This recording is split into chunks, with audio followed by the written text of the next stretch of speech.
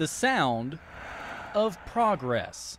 Ben Jones has lived in Butler Township for 43 years. He says that sound isn't music to his ears. And when you move out to a township, you obviously are looking for some quiet. He tells us the peace and quiet he once knew went away when surrounding plots of land were annexed to the city of Union. Now, P&G's distribution center, one of those annexed portions of land, brings in hundreds of semi-trucks to an area that doesn't typically see traffic. This morning already there have been 3 semi-trucks come down Frederick Road, which Mr. Applegate over at the City of Union promised us that there would be no semi-trucks on Frederick Road.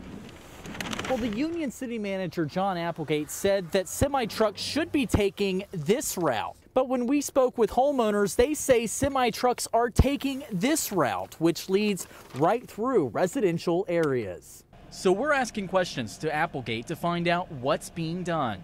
Is there a plan in place for those semis and which direction they're supposed to go? Yeah, in working with P&G, and we've been now closely monitoring since it has been opening since February 3rd to receive goods. He says he is aware of trucks rolling through on Frederick Pike. We have put up signs. We have made commitments to the residents in the area that trucks would enter and leave a certain way. We have had a few bumps in the road. According to Jones, trucks are taking Old Springfield Road and making a left down Frederick Pike, so I wanted to see for myself.